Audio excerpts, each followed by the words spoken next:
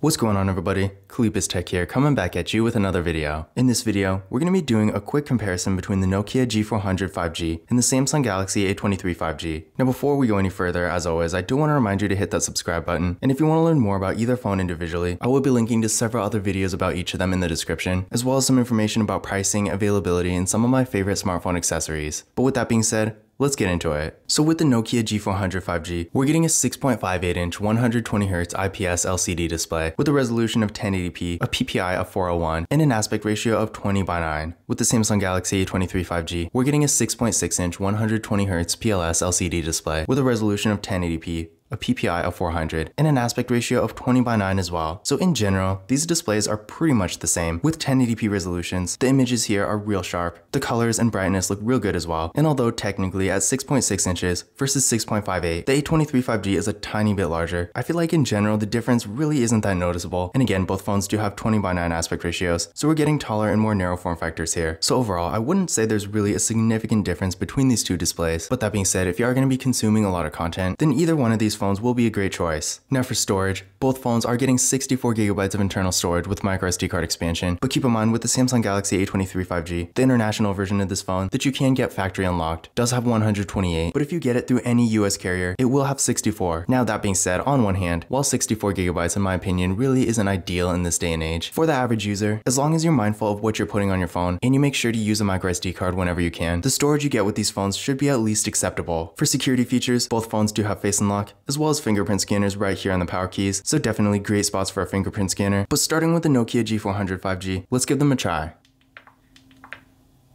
There we go, one more time. And there we go. And now for the A23 5G. There we go, one more time.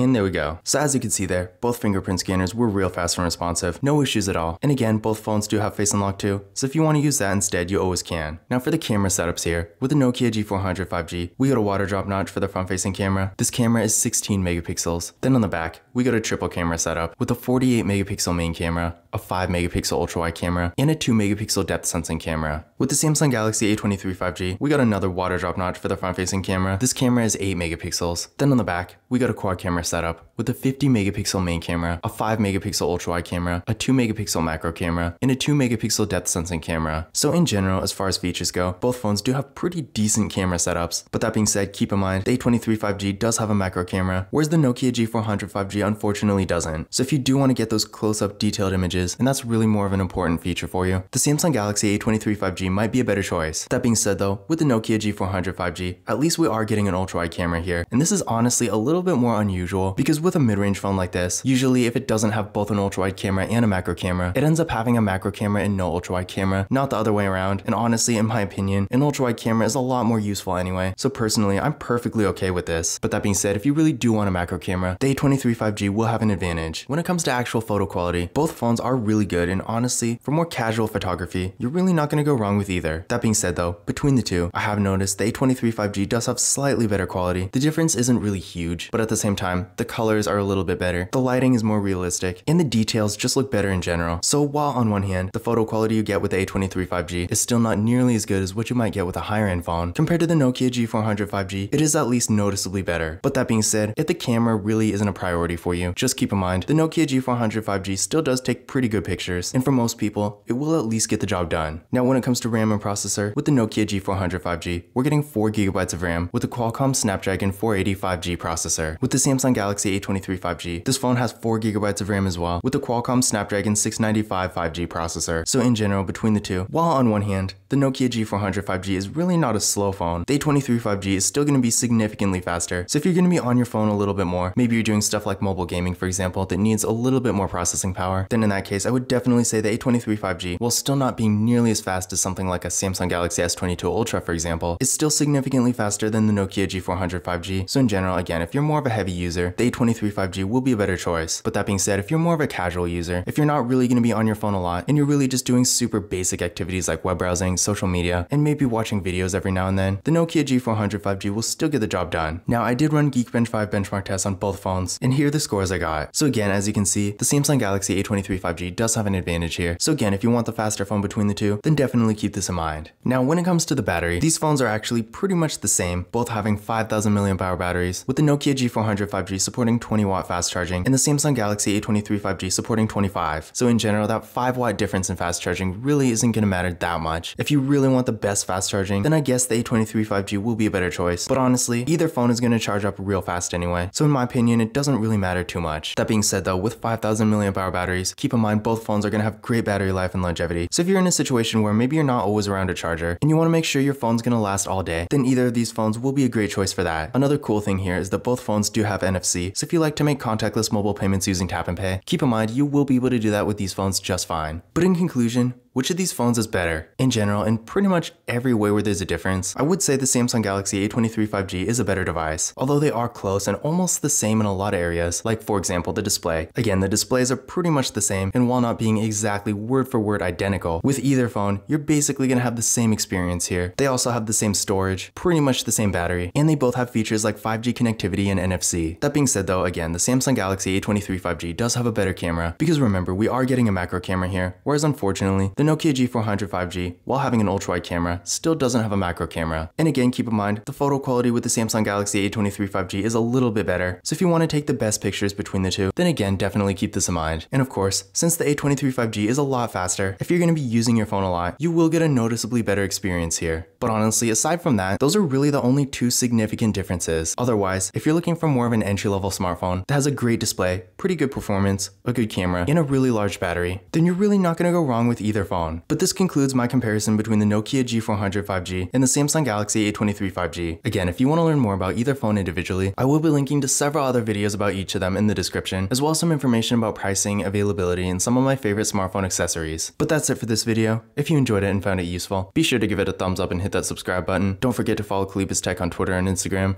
And as always, I will see you in the next video.